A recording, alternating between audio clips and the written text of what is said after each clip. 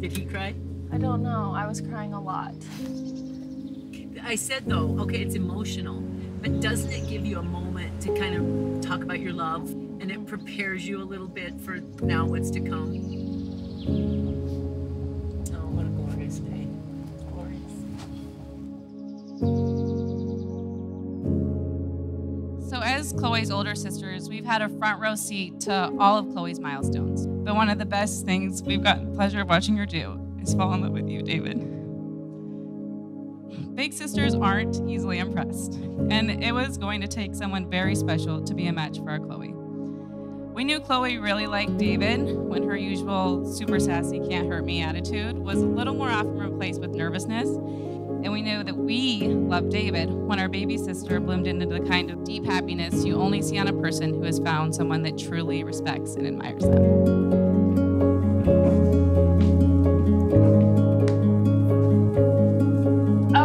Be able to make it very long. Hold my hand. Are you having a good day? I am. Okay. Are you? Yeah. Good. So a lot of feelings. Always remember that love is the Tuesdays, and I'll love you forever. Most of you probably don't know this, but I do have to take a big chunk of credit for this love story because 12 years ago, yes, 12 years ago, I was a senior in high school and Chloe was an 8th grader, and I invited her to go to a wrestling tournament with my friends and I. Chloe was so excited. She picked out an outfit, fixed her hair. So we're sitting at the wrestling tournament and I casually turned to Chloe and I'm like, you should date David Kocher. Growing up, girls really did like David. It's hard to believe, I know, but they did for some reason. I remember one time there was this girl that told me she loved David. She wanted to marry him. I'm like, oh. Kind of laughed and thought, good luck. David doesn't really like girls. He's more into Yu-Gi-Oh or Pokemon cards, as far as I knew. But I gave David the number. And apparently they talked and they went on a date. I think they were only in like 8th grade or something, but David really flushed that opportunity down the toilet. Literally, he dropped his phone down the toilet, never ended up getting back to this girl. If you didn't know, the girl that I'm talking about is Chloe. I guess she really wasn't joking when she said she really wanted to marry David. So even though you guys haven't been together since the 8th grade, it's clear that you were destined to find your way back to each other. When David first told me about his girlfriend Chloe, he came up to Sioux Falls and he wanted to get together to catch up. So we get out to eat and he's telling me all about his new girlfriend Chloe, and how amazing she is, and how he thinks she could be the one. So I finally asked David, well, how long have you been dating Chloe? And how come I haven't heard about her before? Well, we just been on the one date last night, but I mean, I guess when you know, so. And congratulations, you were right. 8/20/22. A day we have waited for, prayed for, and anticipated is finally here. My heart has always known that it was you. You are the most selfless, strong, and hardworking man I know, and you constantly make me want to be a better person. Chloe, I vow to support you, love you, and be with you all the days of my life. Knowing love is much more than a feeling. I promise to love you on the good days and the bad. I'm prepared to sacrifice everything I do for you and for our family. I hope that our babies are kind like you and funny like me. Today is the best day, but I can't wait for the everydays. David's steady love is a perfect complement to our Chloe shooting star energy. We hope you often get carried away to Chloe's Milky Way and that David is always a place where you can both put your feet back on the ground.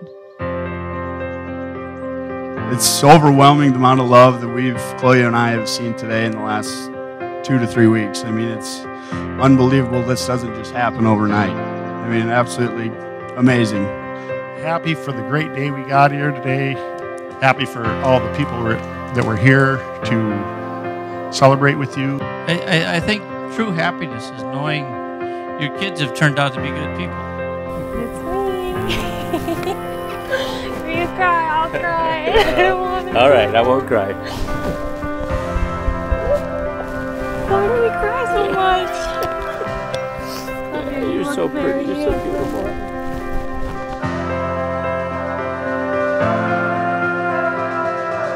Anyone who knows our Chloe knows she has always been the life of the party in our family.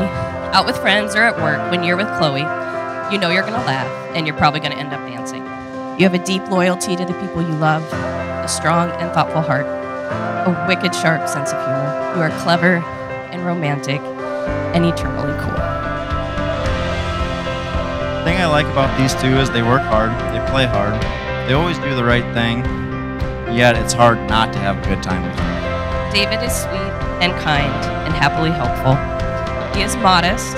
You'd have a hard time getting to know. David is an all-American wrestler, a skilled entrepreneur, and a hottie biscotti.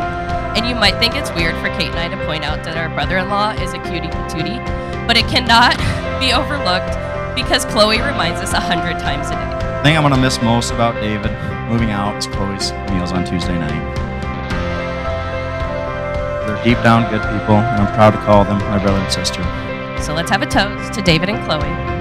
We love you both so much. So let's raise a glass. So we're going to raise our glass, toast David and Chloe to many years of happiness.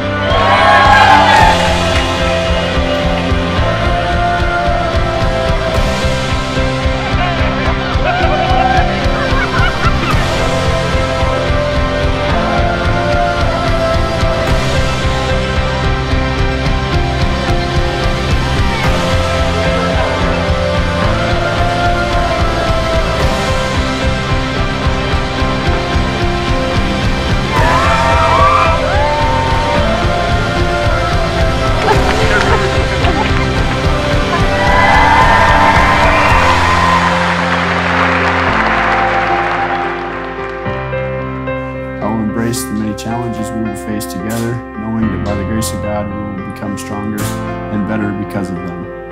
I vow to always take care of your heart no matter what, to fill it up with love and to help put it together when needed, to be your partner, on your team, to work hard at our marriage, and to choose you every day. As two rocks made to fit together, I pray the waves of time bind us closer and closer together until we are truly one.